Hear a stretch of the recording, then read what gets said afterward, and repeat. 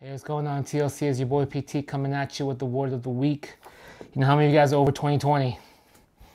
Yep, me too. But it's not even over yet, so we still got a lot to do and a lot of growing in store for us. So thank the Lord for that. He saw fit to challenge us this year here at this place. Hey guys, there's a lot of conversations going on out there. A lot of talks, a lot of information is being passed on, and as a pastor, my heart is to make sure that I teach you and teach myself. And this message is really for the church, guys. It's not for anyone else.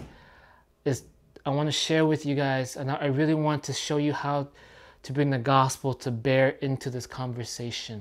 And that's the most important thing, is how to bring the gospel to bear into this conversation as we're dealing with it. Because ultimately what I hope and what I pray for is that your words and your talks, as you guys are communicating, as you guys are living it out there, that it is full of salt and light, not brokenness and division and fights.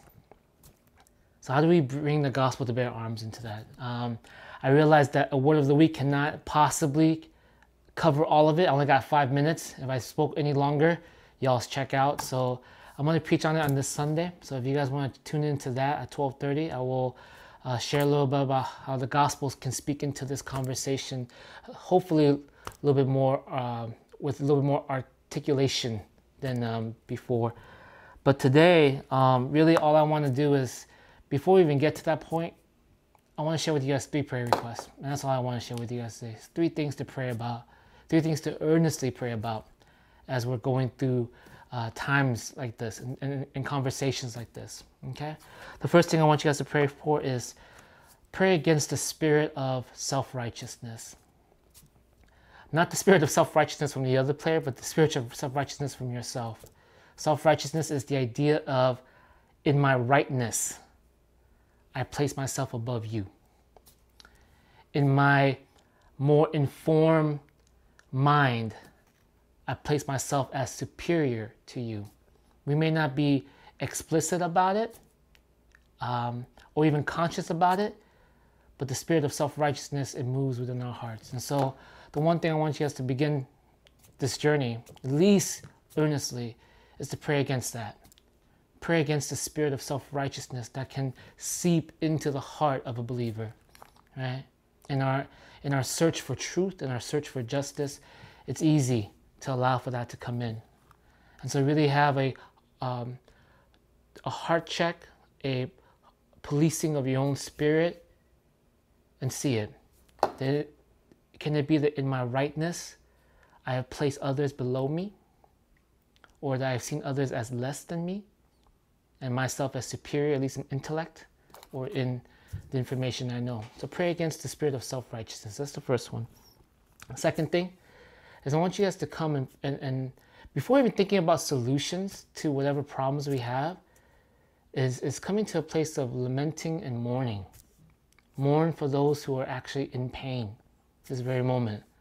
Mourn for those who have experienced pain or going through pain or hurting at this time, wherever it be. And I'm not talking about mourning by signaling on your social media and stuff like that, but I'm talking about going to your corner of your room, you before God, arms open, and just mourn. Mourn for the stories you've heard. Mourn for the lives you've seen lost. Mourn for the brutality you're facing. Mourn for those who are hurting. Mourn for those who are crying. Right? The Bible calls us to mourn for those who mourn. And so let's come alongside that. If you have a friend, that you would come, before even offering solutions or answers, just to sit and mourn and lament. All right? Let's pray for that heart to be there, that I can mourn for the pain that is ensuing all around me. And thirdly, let's pray to the Lord that, God, would you make justice a lifestyle for me, right? That justice is not just an elective that I have in the church. Whenever something big comes up, I'll pick it up. But that justice is actually the core curriculum of our Christendom. As much as Jesus Christ had to die to appease justice through love, how much more do I live my life as a Christian to seek for justice in love, right? that justice is a lifestyle. See, here's the thing about evangelical conservative churches like ours, right? We can easily say, I want the justice of an unborn child.